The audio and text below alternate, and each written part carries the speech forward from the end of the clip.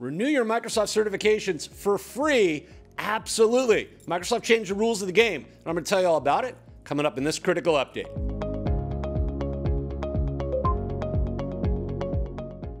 Hello, everybody. My name's Adam Gordon, an edutainer here at ITProTV, back with another critical update for you, giving you all the latest information you need to stay successful as you pursue IT certifications. Microsoft is changing the nature of recertification. This is big news. You're going to have to recertify on an annual rolling basis.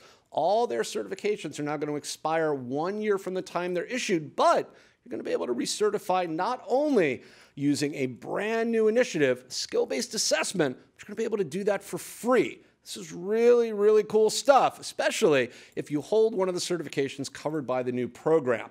So let's take a look quickly at some of the details. You can obviously follow up with the documentation directly for the minutia, because there is going to be a lot of detail that you have to manage here. But the gist of it is basically this. All of the role-based and specialty certifications are covered by this new process, meaning that all the middle-tier Microsoft certifications, you're going to be issued a certification. It's going to be good for 1 year going forward, and then 6 months from the expiration date, meaning 6 months into that cycle, you're going to get an email from Microsoft inviting you to start the renewal process. You'll be able to follow the links in the email.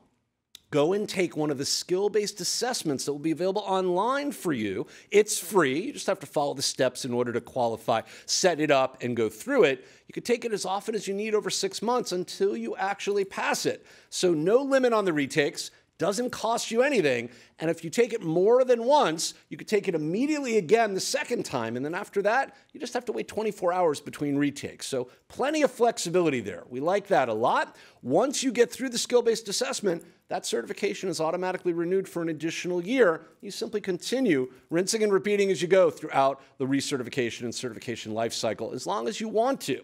If you let that certification actually lapse, meaning you don't renew based on this new process, but rather just let it expire for whatever reason, the only option at that point will be that you have to actually sit for the most recent version of that exam, and you're going to have to pay a little bit of money to do that, but hopefully that won't be a problem because you'll take advantage of this great new offer and make sure that you renew using skill-based assessments. I want to point out a couple of those details here on the page quickly. I want to show you the schedule for the release of those skill-based assessments and invite you to follow up with additional detail at the bottom, reading the FAQ, the frequently asked questions section, to make sure you get all the most up-to-date information.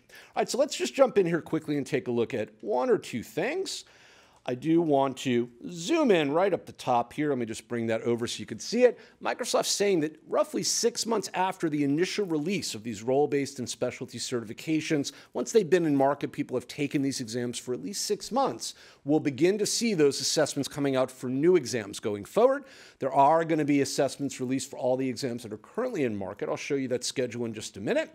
And when you're able and eligible to recertify, as I suggested, tied to your Microsoft certification ID, which means your certification profile at Microsoft Learning on the certification dashboard that you're familiar with, if you're a current Microsoft certification holder, you'll be able to use those profile information elements, the email specifically. Microsoft's going to use those to notify you. So you're going to be invited to go in and make sure those are up to date and take advantage of that to make sure you can use this new process seamlessly. You're not going to have any issues.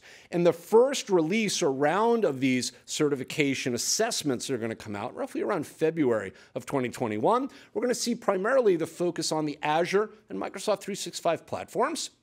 There will be a couple of other areas, Dynamics, for instance, a little bit on the IoT developer and the SAP workload area in terms of specialties, but primarily on the Azure and the Microsoft 365 platform. Following up in March, Microsoft is telling us that we're expecting to see some of the deeper dive certification focal areas in terms of assessments. Things like AI, data analysis, data engineering, and data analytics will come online. And then, of course, they'll be added to over time as new and updated certifications launch. So please keep that in mind as you look at this and try to plan your recertification accordingly. Microsoft does lay out the how to renew steps right here. Very simple, clean, easy to follow. And as I mentioned, there has been an update to the changes to certification expiration policy based on the life cycle of those certifications. The announcement details going from 2 years down to 1, and then a 6-month rolling recertification period within that 1 year are all listed right here. You can follow the links and get all that information. And finally, I would encourage you to read the FAQ section here, get all the details together, make sure you understand the do's and don'ts, and that way you can be successful as you look to maintain your certifications and look to do that through the new recertification process. I look forward to being able to bring you more critical updates as we have a need to, but until then, I'm going to wish you good luck certifying and recertifying, and I'll see you soon.